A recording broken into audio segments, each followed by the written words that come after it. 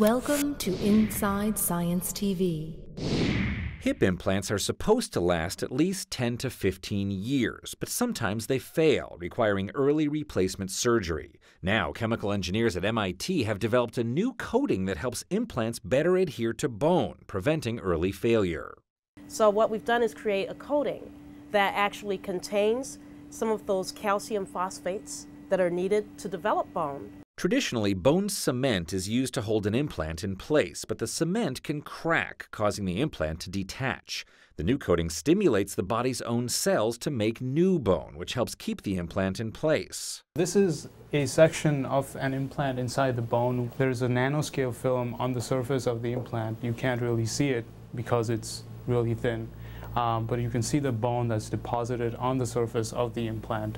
Proteins put into the coating signal the body's own stem cells to travel to the implant site and form bone.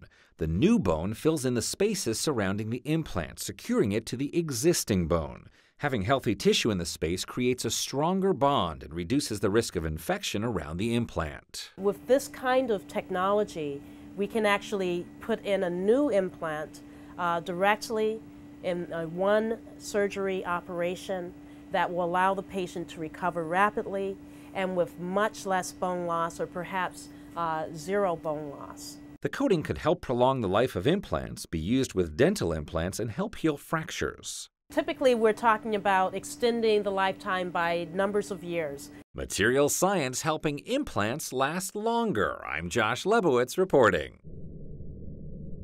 Inside Science TV. If you enjoyed this edition, follow us on the web and social media.